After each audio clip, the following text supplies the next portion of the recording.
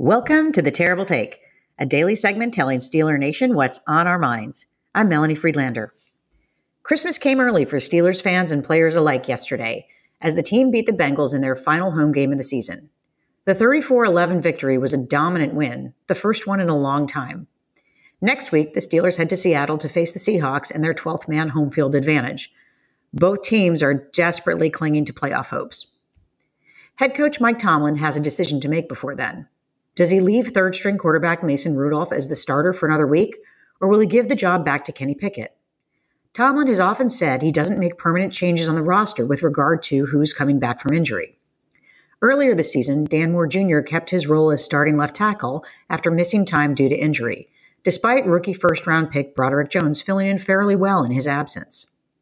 The Steelers haven't been eliminated from the playoffs yet, but their chances are a slim 8% at the moment. Pickett is still recovering from tightrope surgery from a severe high ankle sprain.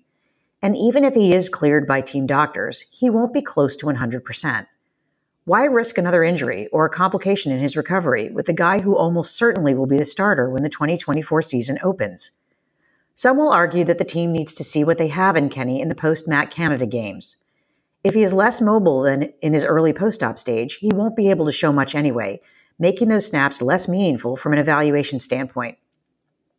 Mason Rudolph had a great game yesterday. He looked poised in the pocket, completing 17 of 27 passes for 290 yards and 2 TDs, both explosive plays to a now much happier wide receiver George Pickens.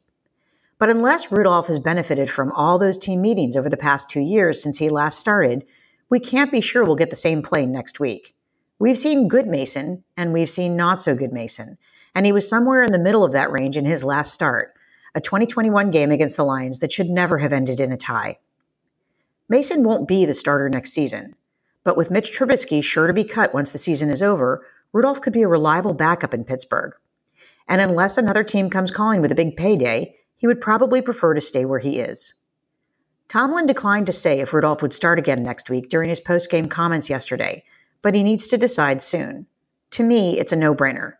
Kenny should sit this one out, and I wouldn't even let him dress as the backup, because giving him a helmet and starting Mason would be the worst message Tomlin could send. With the fans chanting Rudolph's name during the game, it's easy to see who they would prefer next Sunday. And if they get their wish, I hope they'll be happy with the results. That's my take. You can follow me on Twitter @GirlSurgeon. Check out The Terrible Take every day at 5 p.m. Eastern Time. Follow us on SteelersDepot.com, and check out The Terrible Podcast with Dave Bryan and Alex Kozora every Monday, Wednesday, and Friday.